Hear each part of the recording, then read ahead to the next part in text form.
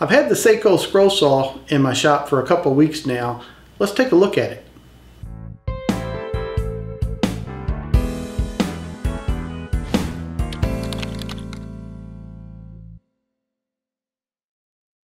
What I have here is the Seyco ST-21 scroll saw. It's a tilting head machine with a link drive system. And a few weeks ago, I was contacted by Ray Seymour, who's the owner of Seyco, which is the company that will be selling this machine. And he asked me if I would like to do a product review.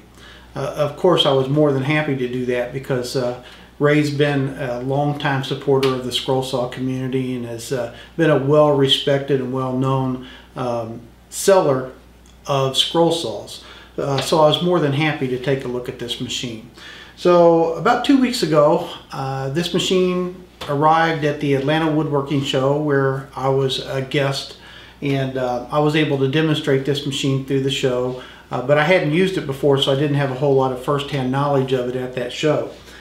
After the show, I brought it back to my shop, set it up, and now for the last 2 weeks I've been using this saw pretty continuously every day. So I have a lot better feel for it, a lot better understanding of its features, and I just want to take a little time tonight to show you what you can expect from this machine. Now, this machine is a pre-production model. This will go back to Seyco after I finish my review. I will be getting a new one when the production model comes out, which is sometime in the middle of May. So this saw will move into my #1 spot in my little scroll saw corral here, and I'll be using this as my primary machine for the next several months.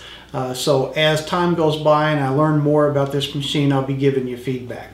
But with that, I'm going to get in here a little closer so you can see it better and give you some more details about the machine. Here's a little better look at the ST-21, and the first thing you'll notice right off the bat is this nice large table. We'll talk about that in a minute. You'll notice something different here. It does have the digital angle gauge on it. Again, we'll go into that in a little more detail. And then it has all the standard features for a link drive style machine. But before we get started, I want to talk about a couple of the things that are not standard with this machine, and if you see them, you'll know. This light does not come with the machine. The Seyco machine does not come with the light, so that's a secondary purchase. This aluminum knob that I've got over the thumb screw right here for the blade tightening is not standard, and if you're interested in that, I can get you a link for where to pick one of those up. I also have a lighted magnifier on this machine. That's not standard, and something you can't see, and I'll show you in a little bit, is over on this side I've got the Seyco Cyclone dust removal system hooked up to this machine, which is a great device, and we'll talk about that a little bit too, and then eventually I'll do a completely different video showing that. Let's start out up front here on this machine and just look at a few more of the features. For those of you who are familiar with the DeWalt, the Delta, the Excalibur, or even the Jet to some degree, are familiar with the clamp style on this machine. It is a single lever to release the tension and a thumb screw to release the blade. So that'll be familiar with to many of you that have used those other saws. It also comes with the dust blower. Now this one's a little bit different because you'll notice that the dust blower actually has a 90-degree bend on it, and that is so, and it's also a little bit longer than the standard dust blower, and that allows you to get the dust blower out in front of the blade with the air pushing the sawdust towards the back of the machine instead of into your lap, which is really handy. Let's see, what else can we talk about? For the most part, I don't have the hold down installed on this machine. I always take them off, but normally it will have the hold down attached right here around your blade, so it does come with that. And of course you can see the Seyco branding over here on the side of the machine. On top of the machine here we have the variable speed. I believe this variable speed is from 400 to 1750, so you've got a wide range of speeds there that you can work with, and right behind that is the on-off switch. Here's a unique feature of the Seyco scroll saw, and that's the digital angle gauge. Now the nice thing about this digital angle gauge is it has a nice little cubby for it to set in right here. So once you get it in there, it's in there nice and tight, and it's not going to go anywhere on you. I've used the angle gauge on other saws where I've just built a little platform for it to sit on, but this is much more solid. It's not going to move on you. Now, if you're not familiar with it, what this does is this allows you to turn on the gauge, zero out your blade. So in other words, we'll use a square to make sure the first time we use it that we get the blade square to the table. Then we can hit this zero button, and then as we loosen the knob underneath the table to tilt the table, you can see that the angle gauge will show us the angle we're at. And then once we get done, we can take that back to zero just by bringing the angle gauge back up to square. Now you'll see that it takes it a few seconds, or not a few seconds, but maybe a half a second to a second to react. So when you move it, if you're trying to really, zero in on a spot, let me get it loose again. You want to move it and give the gauge a second to react before you keep going. So if we were trying to sneak up on 3, we'd have to give it just a little bit of a move and then wait for a second, and then there we are at 3.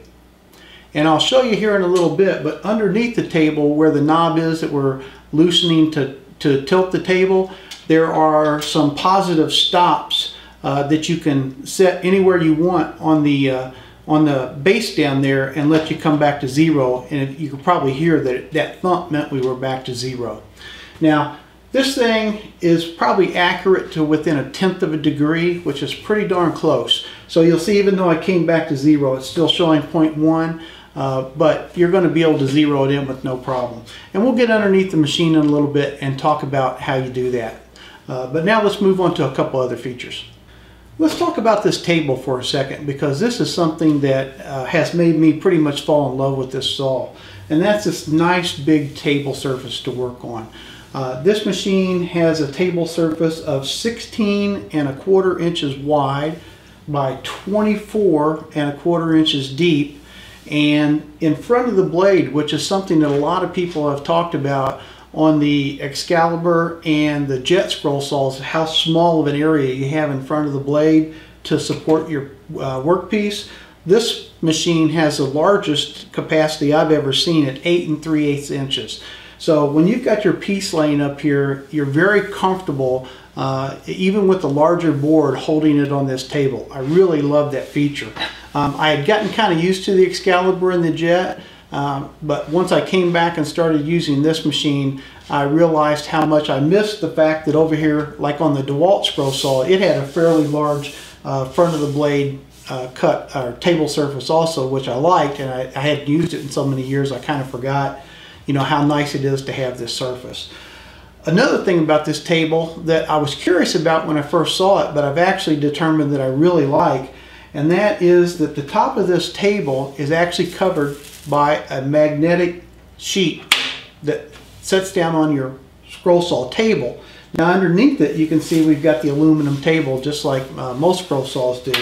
But this magnetic sheet cover that goes on the table, what I really like about it is it's very slick. So when you put a piece of wood on here and you start to move it, it moves very freely. And if you've scrolled very much over the years, that's pretty important. And on other scroll saws, probably every month to 2 months, I would actually wax the surface of the table just to keep it smooth. And in this case, not going to have to do that. This piece will be replaceable, and it's going to be a fairly inexpensive item. I think last time I talked to Ray, he was looking at probably being under $20. It is durable.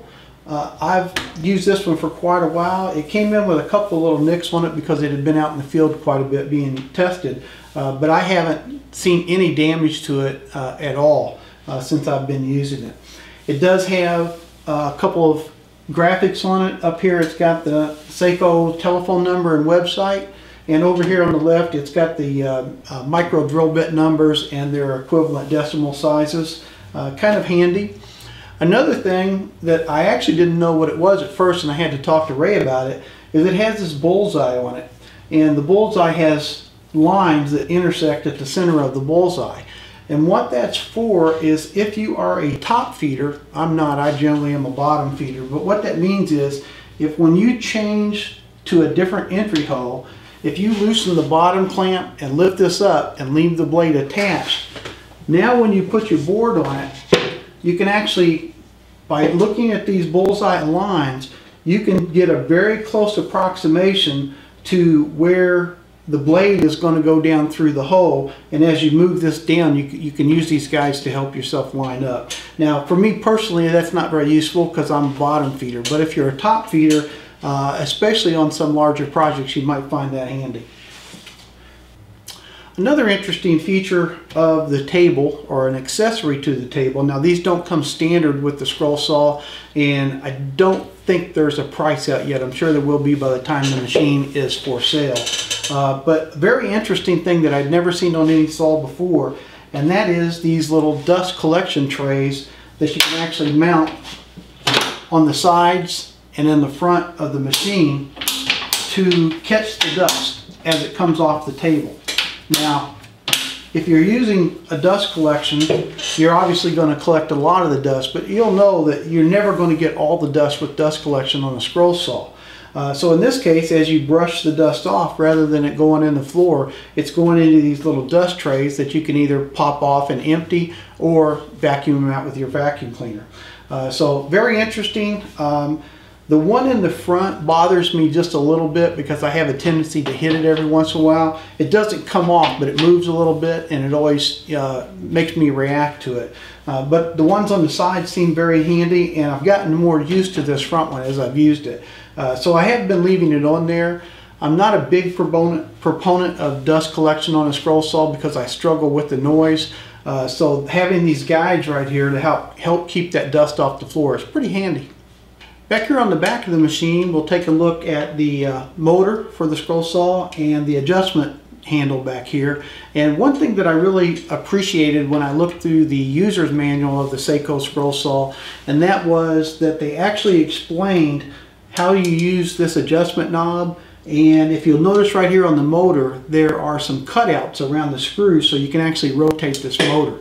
And what these adjustments allow you to do is to change the forward to back movement of the blade to make it more or less aggressive in the cutting. Other scroll saws have had this adjustment also, but I had never seen it explained in any of the manuals, and a lot of people never even knew what it was for. Typically in the old days, this back here was your tension adjustment, and although it does to some degree work on the tension, it actually enables you to set the parallel adjustment from the upper and lower arms, which is what gives you that forward to back movement in the scroll saw blade. Another feature back here on the back of the saw that just tells you that this machine had a lot of input from people who are actually scrollers, and that is this little dust tray back here in the back that does come standard with the machine. As the dust is blown by the dust blower towards the back of the machine, it's captured in this little tray instead of just going off the back of the machine into the floor. Now, there are a lot of you out there that use these scroll saws in environments where keeping the dust on the machine and not in the floor is very important. So little touches like this really add up. If you add dust collection to this machine, plus you use the optional rails and the included back tray, you really give yourself a great advantage to keeping that dust off the floor. We'll take a quick peek down here at the stand for this scroll saw, and this is another great feature. Some machines don't come with stands, and I always recommend them if you can, because they really do cut down on the vibration of the machine. Makes it much more sturdy. Anytime you're building a stand, just always make sure, one mistake I see a lot is people leave these nuts and bolts a little bit loose. You want to get them good and tight, and that'll really cut down on the vibration. I've laid a board here just to be able to throw some accessories on, but that's not part of the kit, obviously. The saw does come with a foot switch, which is another accessory that I always recommend that if a saw doesn't come with this, you go out and buy it. So the fact that they've included it is really great, because it's a feature everybody should use. It just gives you a lot more control. Now, this stand can be configured to tilt or set flat in several different positions. The front and back legs have adjustable from here down, right above this bolt right here, to the floor. There are 4 holes where you can adjust the tilt. Most people will set the front lower than the back, and that's so as you set up over your project, you're looking more down on the cut as opposed to looking at it from the side. Now in my case, I've got both legs set to their maximum height because I sit on a tall chair, and the way I actually have the table tilted, which I've used before, and it just works for me, is I've got a little ledge around my workshop right above the floor, and the back legs are actually setting up on that ledge, which gives me probably about a 10 to 15 degree angle, which is comfortable for me. But again, you can adjust this down where all four legs are at their lowest, and then you can set in a regular armchair and saw. You can bring it all the way up and set it a stool. However you want to configure it, you've got the ability right there. This stand is very sturdy. It's as good as any stand I've seen out there. Now, a couple things that I will say is I did not assemble this machine, and when I packed it up and brought it back from Atlanta, I didn't disassemble the stand, so I don't have a video of the unpacking and actually showing the stand put together like I've done on some other machines. But eventually when I get my new machine, I'll do a video showing how this stand goes together, because it's kind of funny. It always looks simple and it always ends up being a little more complicated than you expect. So I know for some people, me showing them building the stand the first time has been helpful, so we'll do that again as soon as we get a chance. Over here on the side of the machine, I've got the Seyco cyclonic dust extractor installed on this machine. And on the back of the machine is a small Metro vacuum cleaner. Now, if you know anything about the Metro Vacs, they are very high quality and very powerful machines, and this one is also. Unfortunately, because of that, the noise might be a little higher than you want to deal with, but as dust collectors go, especially for small vacuum cleaners, it's as quiet as any, or any reasonably priced vacuum. There's some very high-end vacuums that are quieter, but you get used to it after a while, and for some people you just don't have an option because you need that dust collection. Now, a cyclone is a system where the dust is extracted from the soil, it goes through this hose, goes into this cyclone, which spins the dust around, and the heavier particles fall down into this jug down here, and then the fine dust goes on back to the vacuum cleaner. Well, in this case it does that, but it also catches about 90% of the dust in this canister down here that you can just take off and empty, as opposed to filling up the small vacuum bag that's inside the Metro vacuum cleaner, which helps cut down on replacing the bags. All you have to do is take this jar off and empty it. This is a very easy assembly because the head for the dust extractor is a magnetic mount. So you just put the head on here, you go underneath your table, and you snap it right where you need it to be. And from my experience over the last few days of using the dust extractor, it's very good underneath the table. Now, of course, it doesn't do anything for above the table, but for the most part, you can work it around that because of your dust trays if you buy those, or when you get done with your cutting, you can just reach down here and do this, and you've got a vacuum ready at hand to vacuum off the top of your table. So very nice dust collector. And again, I'll do a full video review on that later. Okay, sorry for the little bit of shaky video here, but I'm going to go handheld underneath the saw right now and show you the underside of the table. And first thing I want to show you is right here is that magnetic mount. So when you get ready to put it, you just want to direct this towards the hole in the bottom of the table and the blade. And I've found that even being an inch away like this is right here, it's still very efficient. Of course, I would think the closer you get it, the better. But if you're just reaching under the table and putting it on there, you're still going to get very good results. You can see that the bottom of the table also has the thumb screw for the bottom blade clamp. This is our knob that we use to release the upper and lower arms so we can tilt it. And if you look right here and over on this side, these are the positive stops that we can use to set at any angle. Now, I want to show you real quick here. This is a little bit different, and at first I didn't like this, but the more I used it, the more comfortable I am with it. When you loosen this and you go to move the tilt of your head, you'll see that some of the other machines on the market, they actually use a rack and pinion gear, and you actually turn this knob and it makes the tilt move for you. In this case, it's a free floating head. And I thought for a while I was going to have trouble getting it where I wanted, but a couple things have changed my mind. One is it's a lot easier than I thought it would be, and the other is these positive stops, which I got a little later on. I didn't have these at first, are really helpful. So when I get this loose, getting it back to zero is just as simple as doing that. Now it just takes a 4mm Allen wrench to loosen these and move them wherever I want them. So like say if I'm going to do dovetails on a scroll saw, I can come over here and set this stop at 7 degrees and this at 90, and I can move back and forth just simply by moving it over to that stop and then back to this stop.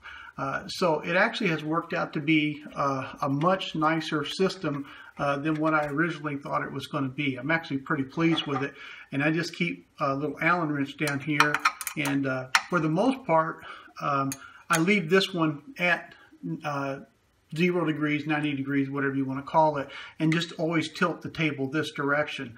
Now, of course, these are easy enough to move that if you need to get them out of the way or even remove them completely, that's not a problem.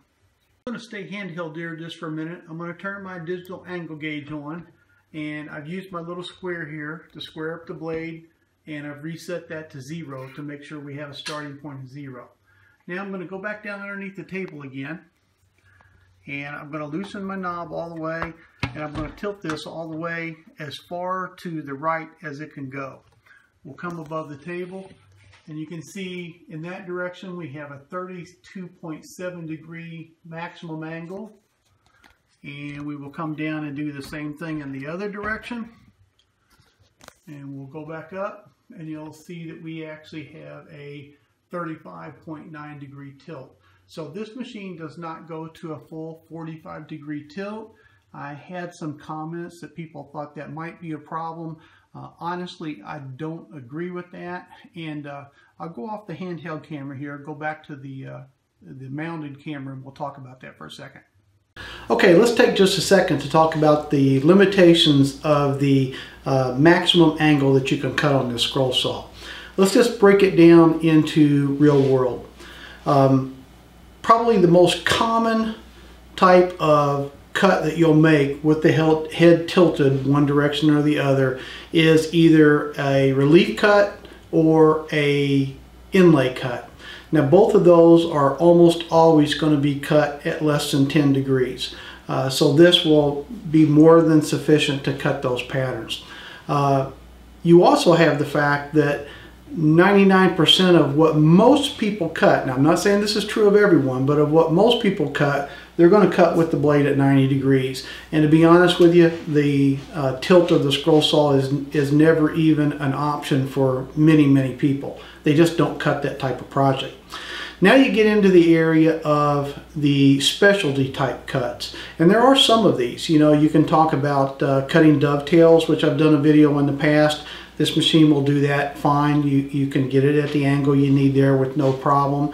Probably the #1 area and the people that will possibly have trouble with this machine are people that use their scroll saw to make wooden bowls. Now this is a book by Carol Rothman about making these wooden bowls, and you do basically all angle cuts when you're making these bowls. So just out of curiosity, I went and got this book. I've had it for a long time, and it's a great book, by the way. If you're interested in making these wooden bowls, check it out, because Carol really did a wonderful job. I think there's actually another book out also, but both of them are great. In this book, there's a little chart on page, I don't know what page is it, page 13, that shows the different angles that you'll use to make these bowls based on the wood thickness and the width of the ring. So the thickness will be how thick the board is that you're going to use, and the width of the ring will be just that. It's the width around the circumference of the ring at each point. That's what you'll get. Now, most of the bowls I've ever made have a ring width of 1/4 inch. She does have the cutting angles in here for a 1/2 inch wide board and a 1/2 inch ring width. She has it for a 1/2 inch wide board and a 3/8 inch ring width, 1/2 inch and 1/4, 3/4 inch and 1/2, 3/4 inch and 1/8, and 3/4 inch and 1/4. Now, when I've always made bowls, I've always just used the 3/4 inch thick board with a 1/4 inch thick ring, because that's what I think looks the best. And what you need to make that happen with these concentric ring is to be able to adjust your table to 20 degrees. So there you've got a bowl that you can make with no problem. 3/4 inch with a 3/8 inch ring, which would be a little thicker wall in your bowl, you have to go to 28 degrees. And you'll notice that we were able to do that on this saw. 3/4 inch with a 1/2 inch ring, which I find a little clunky personally, but some people may like that. You have to go to 34 degrees. So again, we're within that range of being able to tilt this table to that angle. Above there we have 1/2 inch thick wood with 1/4 inch thick rings, which would be another common bowl that I would make. You have to go to 28 degrees, so we're well within that spec. Up from there we run into problems. Now we're talking about a 1/2 inch thick board with a 3/8 inch ring, and you have to go to 38 degrees. We can't quite make that here. Also a 1/2 inch thick wood with a 1/2 inch thick ring, you have to go to 45 degrees. So you have to make a pretty sharp angle cut for that. But as you can tell, 1, 2, 3, 4 out of the 6 of these desired thicknesses of your wood and the ring width we can cut. So if you want to make bowls, they're still within the range of this machine. You just have to be a little bit more picky about the thickness of the wall of your bowl, how thick it's going to be. And again, most of the time I think most people like to get the thickness down at least to 3/8 of an inch, if not 1/4. Personally, I think they look better, but that's up to whoever's doing the cutting. So that's what I think about the restrictions in the amount that this machine can be adjusted. I personally just don't think it's a big deal. I think this is more than sufficient for 99% of all the scroll sawyers out there. If you're in that 1% or 5% or whatever it is of people who actually do need a scroll saw to cut at 45 degrees, then this is not the machine for you. That's enough about features. Let's talk for a minute about the most important thing about a scroll saw, and that is how well does it cut. Now, I don't think it'll come as any surprise to you that being a high-end scroll saw, this machine's going to cut very nice, and it does. There's a few reasons for that. One is the vibration is very minimal. I compared the vibration using my iPhone app that I've used in other videos that actually shows the vibrations coming from the machines. I compared it against the DeWalt, the Jet, and the Excalibur, and this rated right there with them, if not maybe just a little bit better. So there's very low vibration, and again, that's just because of the proven link drive system. We know it's had very low vibration on all these machines for years. It gives a very nice cut, and this machine having the ability to do the adjustment for the front to back movement of the blade allows you to zero that cut in to exactly what you want. Let me zoom in here real close and show you something about that front to back movement. I've zoomed in here real close. This is the blade. I'm going to turn the machine on, and I'm going to slowly bring this piece of wood up to the back of the blade. And when the scroll saw blade goes up and down, because it moves in a little bit of an arc, it has a tendency to move frontwards to backwards just a little bit. Now, some machines like the DeWalt DW788 scroll saw, this front to back movement can be fairly pronounced, and it is considered a very aggressive cutting machine. The Excalibur scroll saw came along and gave us the ability to adjust that a little bit, and so we could get it down to where there was very little front to back movement, and made it a much less aggressive cutting machine, which allowed you to cut very intricate fretwork and make very tight turns. Now, this machine fits right in with the Excalibur and other machines. If I bring this piece of wood up to the back of this blade, you can see that there's very, very little front to back movement. If you do this on the DeWalt, or at least most DeWalts, they're all a little bit different just because of quality control. This board will actually sit here, and I'm exaggerating this, but it'll sit here and bounce back and forth. And you can see this one, I've got it zeroed in where there's almost no front to back movement in this blade, which makes this machine a very precise cutting machine. You can make very, very sharp turns, cut very intricate fretwork, and not have to worry about this blade causing you trouble. So this machine is sweet. This won't show you a whole lot, but we'll go ahead and make a couple of cuts with it just so you can see the action of the machine. And again, you can see I made a very tight turn there with no problem.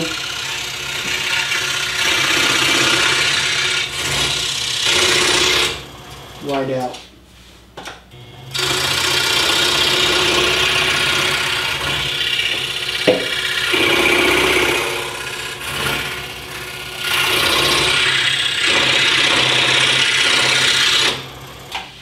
Very nice cutting machine, on par with any I've ever used. Let's just talk a little bit about what I think about this machine. And I don't think you have to think very long to have seen that I really like this machine. It is top rate from top to bottom. The mechanics of the machine are sound. The stand is wonderful. I love the nice large table. It has all the features you would want in a scroll saw, and best of all, it cuts like a dream. Now, the details on this machine are, let me look over here. This machine is going to retail at Seyco.com. That's Seyco.com. It's going to retail for $929, so it is a high-end machine. But like most things, you know, to buy quality, you have to spend a little more money. It will go on sale the middle of May. They don't have an exact date yet, but they're getting very, very close. They are taking reservations for the machine right now. You won't pay for the machine up front, but you can set a reservation for when the first order comes in to get yours sent out. The price, in my opinion, is in line with the other machines that are on the market in this quality range. I like this machine better than the Jet for a few reasons that I won't go into. I like it as well, maybe a little better. No, I take it back. I like it better than the Excalibur because I really love this nice large table and a couple other features that I think are really good. So I would even put it above the Excalibur. So both of those machines are basically in the same category as this machine, and I think this machine outperforms both of those. Let's see, what else? The added dust collection is a nice system. One of the best I've seen, and again, I'll be doing a full review on that later. It sells as an addition for, I believe it's $159 on Seyco's site. Don't hold me to that, but I'm pretty sure that's about what it is, and it works wonderfully. So we'll do a review on that a little later. But in general, if you're looking for a machine that's going to last you for years, it's going to give you the ability to make very precise and accurate cuts, basically just going to be a joy to use, then you are not going to go wrong with the Seyco. It's a wonderful machine. Again, this is not a paid advertisement or a paid review, but I will be receiving one of these saws for free from Seyco. So if you want to consider that bias in there, you're more than welcome to. But if you watch my channel for any length of time, I think you'll know that I don't have any problem letting you know when I think something's good or when I think it's not good. So in this case, trust me, this is a fine machine. And if you get an opportunity to see one at one of the upcoming shows, I know he's going to take it to the Midwest Scroll Saw and Woodworking Trade Show. That is in August. He's also going to have it at the Artistry and Wood Show in Ohio in October of this year. So if you can wait that long and you want to see it in person, obviously you're more than welcome to come take a look at it. Right now I plan to be at both of those shows, and I'd be happy to show you what I know about it. And of course Ray, the owner, will be there, and he has complete knowledge. Last but certainly not least is purchasing from Seyco. Ray has been in this business for years. He's been a respected and loyal seller in this community for all of those years. I have absolutely complete trust in buying from Ray. I've gotten my last two scroll saws from him. I probably could have gotten them cheaper other places, but I didn't. Now, let me back up. On the Jet, I didn't pay full price for it, so but the Excalibur I paid full price for from Ray and never regretted it for a minute. He has top level customer service. He knows how to take care of problems. If you have a problem, he will fix it for you. Just a wonderful company to do business with. So that makes it very easy for me to sit here and do a review of this machine and feel totally comfortable that you'll be happy with your experience dealing with Seyco. So I think we'll stop at that. I think I've covered just about everything I want to cover. I'm more than happy to answer questions. Just email me. I'll put the email, if you're watching this on YouTube, I'll put the URL to my blog in the description below. I'll put the URL for Seyco where you can buy this machine in the description below. If you want to email me, just go to my blog and you'll see a little email me icon in the top left hand corner, and I'm more than happy to take questions there. So with that, I'm Steve Good. I hope this review was helpful for you, and we'll see you next time here at the Scroll Saw Workshop. Let me take just a minute here to tell you how much I appreciate you guys, and thanks for watching this video. I would like to ask for a favor if you wouldn't mind. The little thumbs up arrow down at the bottom of the screen would be great if you'd click that for me. Also, while you're down there, hit the subscribe button so you won't miss any of my videos. Thanks again, and we'll see you at the Scroll Saw Workshop.